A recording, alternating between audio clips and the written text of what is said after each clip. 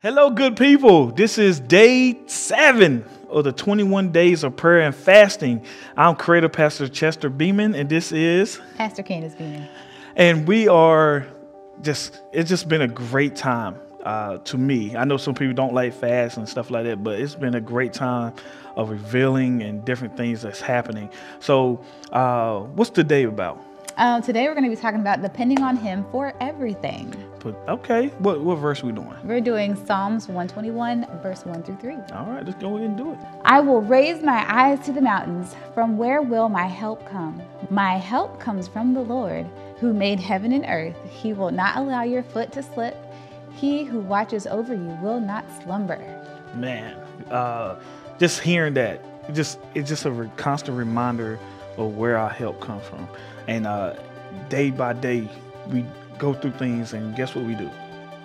We try to handle ourselves. We don't focus on God. We kind of just focus on ourselves or the situation. And it reminds me of a time where I just completely forgot who God is.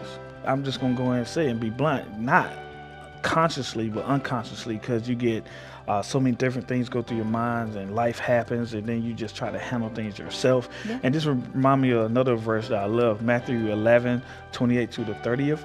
Come to me, all who are weary and burdened, and I will give you rest. Take my yoke upon you and learn from me, for I am gentle and humble in heart, and you will find rest for your soul. For my yoke is comfortable and my burden is light. Man, who else has a God that says, hey, bring me your worst and I'll give you my best?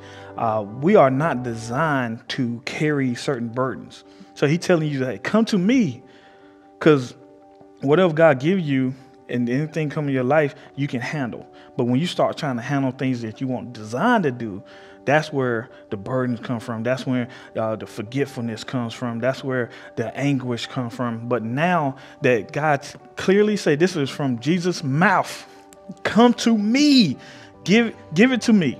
Right. That's why it's so important to keep staying in prayer, because how else are you going to know what he's supposed to be doing if you're not listening and praying and asking for those wisdom, those key moments in your life where you need help when you're struggling? You got to keep your prayer life There was strong. any moments in your life that you...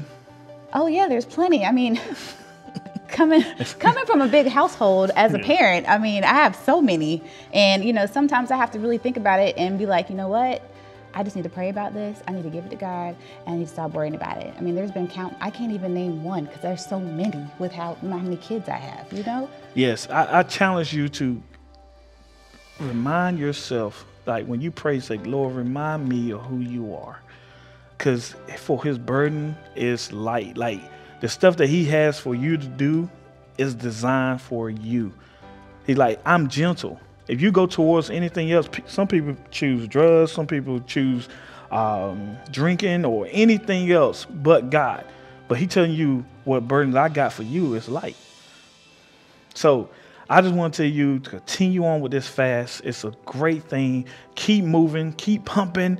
And this is day 7. Yes. We got how many more days left? Ooh, y'all can do it. Like 14 more days. Got this. Y'all got this. So here at Central Triad Church, we transform lives, produce disciples, and impact the world. Y'all have a great day.